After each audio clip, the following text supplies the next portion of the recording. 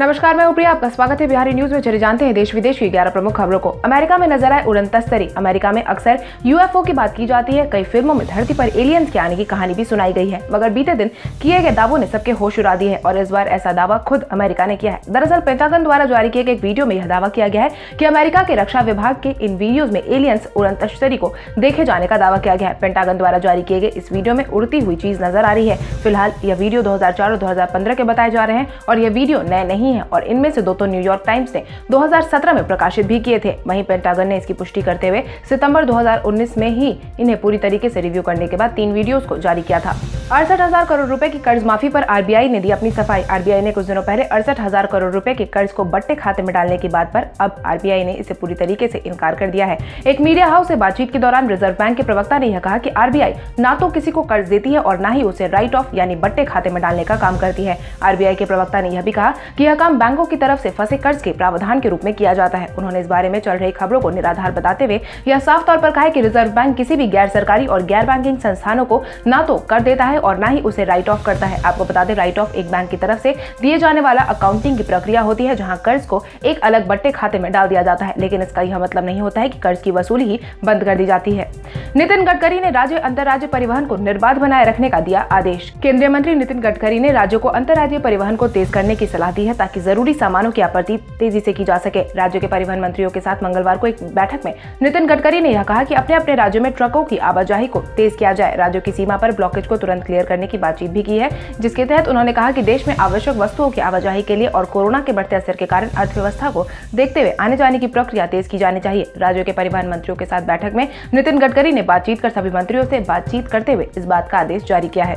केदारनाथ मंदिर का कपाट विधि विधान के बाद खोला गया। श्रद्धालुओं की आस्था के प्रतीक केदारनाथ भगवान के कपाट को पूरे विधि विधान और पूजा अर्चना के बाद सुबह 6:10 पर खोल दिया गया है। कपाट केदारनाथ धाम के मुख्य पुजारी शिवशंकर लिंग की मौजूदगी में खोला गया। बाबा के कपाट को सैनिटाइजेशन और सोशल डिस्टेंसिंग का ध्यान में रखकर खोला गया। वहीं प्रथम पूजा प्रधानमंत्री नरेंद्र मोदी की तरफ से की गई। इसके साथ ही केदारनाथ मंदिर में 16 लोगों को ही आने जाने की अनुमति मिली थी। उसके बाद कुछ मजदूर और पुलिस जवान भी वहां मौजूद थे। हालांकि कोविड-19 के बढ़ते असर को देखते हुए फिलहाल श्रद्धालुओं को मंदिर परिसर में जाने की अनुमति नहीं दी गई है।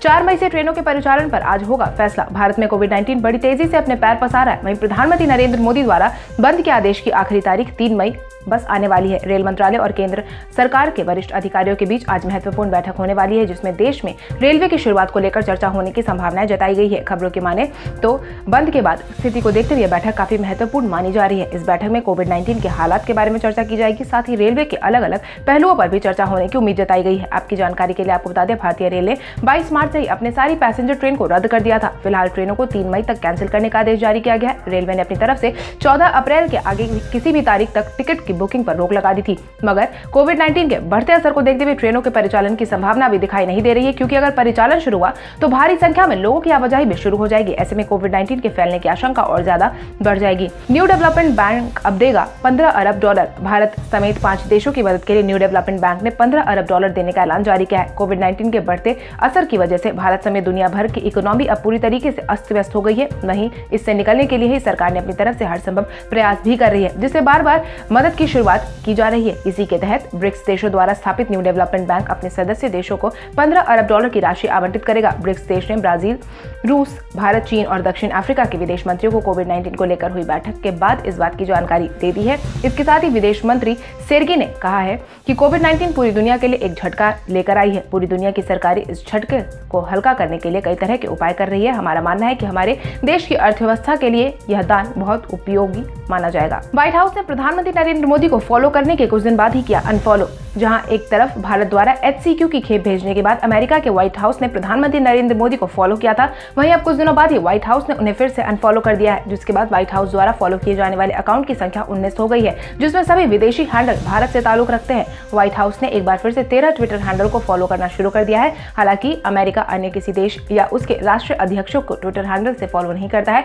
मगर बीते दिन व्हाइट हाउस ने भारत के 5 अकाउंट्स को फॉलो करना शुरू किया था, लेकिन अमेरिका ने अपने अपने रुख में बदलाव करते हुए व्हाइट हाउस अमेरिका से बाहर किसी को फॉलो नहीं कर रहा है। धीरे धीरे लॉकडाउन को हटाने पर आनंद महिंद्रा ने दिया अपना बयान। महिंद्रा समूह के चेयरमैन आनंद महिंद्रा ने बीते दिन सरकार को लॉकडाउन हटाने के मुद्दे पर सुझाव देते हुए अपने बयान दिए हैं, जिसके तहत उन्होंने कहा है कि सरकार को कुल 49 दिनों के बाद व्यापक स्तर पर बंद उठा लेना चाहिए। इसके साथ ही उन्होंने यह भी कहा कि यदि देश के विभिन्न हिस्सों में धीरे धीरे बंद को उठाया जाता है तो औद्योगिक गतिविधियां चलाना मुश्किल होगा और इसकी गति धीमी हो जाएगी। इसके साथ ही महिंद्रा ने यह भी कहा कि सरकार के लिए बंद से बाहर निकालना काफी चुनौतीपूर्ण होगा, क्योंकि अर्थव्यवस्था की तमाम चीजें एक दूसरे से काफी कुछ जुड़ी हुई है, वहीं लोगों की सुरक्षा भी सर्वोपरि है। लेकिन उन्होंने गिरती अर्थव्यवस्था को देखते हुए बंद को उठाने की सलाह दी है।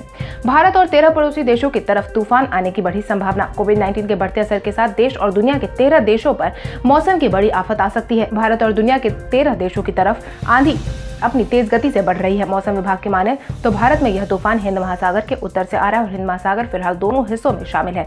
हालांकि संबंधित जगह पर लोगों को आगाह करते हुए इस बात की जानकारी दे दी गई है। साथ ही सभी लोगों से सतर्कता के साथ रहने की अपील की गई है। खबरों की माने तो भारत में आने वाले तूफान का नाम अर्नब है। प्रधानमंत्री नरेंद्र मोदी ने कोरोना पर ट्रूडो से की बातचीत। प्रधानमंत्री नरेंद्र मोदी ने बीते दिन कोरोना के बढ़ते असर के बाद कनाडा के प्रधानमंत्री जस्टिन ट्रूडो के साथ कोविड-19 की उत्पन्न स्थिति पर बातचीत की है। दोनों नेताओं ने इससे निपटने के उपाय पर बातचीत की है। साथ ही कुछ मुद्दों पर सहमति जताते हुए समूचे विश्व को इस मौके पर एकजुटता और तालमेल के साथ वस्तुओं की आपूर्ति बनाए रखने तथा सामूहिक अनुसंधान और गतिविधियों पर ध्यान देने जैसे मुद्दों पर एक मत फैसला सुनाया है। प्रधानमंत्री नरेंद्र मोदी ने इस बात की जानकारी ट्वीट करते हुए दी है। इसके तहत उन्होंने कहा कि उन्होंने कनाडाई प्रधानमंत्री को कनाडा में रह रहे भारतीयों की देखभाल करने के लिए आभार जताया है, साथ ही सहयोग की आवश्यकता पर जोर भी दिया है। आपको बता दें, कोविड-19 इस समय भारत के साथ साथ पूरी दुनिया में अपनी चपेट बना रहा है। वहीं दुनिया भर में अब तक 30 लाख से ज्यादा लोग इसकी चपेट में आ चुके हैं। 54 साल की उम्र में इरफान ने दुनिया को कहा अलविदा। अंग्रेजी मीडियम पीकू जैसी फिल्मों में काम करने वाले इरफान ने दुनिया को अलविदा कह दिया है। खबरों की माने तो इरफान काफी लंबे समय से इलाज करवा रहे थे। उनकी तबीयत नासाज चल रही थी, जिसके बाद तो उनकी हालत काफी ज्यादा खराब होने की खबर भी सामने आई थी, जिसके बाद उन्होंने बीते दिन दुनिया को अलविदा कह दिया है। वहीं इरफान खान के जाने के बाद उनके एक प्रवक्ता ने बताया कि उन्होंने कहा था कि 2018 में ही इरफान ने हिम्मत हारते हुए इस बात को कह दिया था कि शायद वो हार चुके हैं और आज वो सचमुच हार गए। अब इरफान हमारे बीच में नहीं है, जिसके बाद बॉलीवुड की गलियों में सन्नाटा पसरा हुआ है। वहीं विभिन्न अभिनेताओं ने अपनी शोक संवेदना व्यक्त की है। तो चलिए बढ़ते हैं आज के सवाल की। और आज का सवाल कुछ इस प्रकार है, आपके नजर में इरफान की सबसे अच्छी फिल्म कौन सी थी? अपने जवाब हमें कमेंट करके जरूर बताएं। इसके साथ ही आज के लिए बस इतना ही। देश विदेश की तमाम बड़ी खबरों से जुड़े रहने के लिए हमारे YouTube चैनल को सब्सक्राइब करें और बेल आइकन दबाना ना भूलें। धन्यवाद।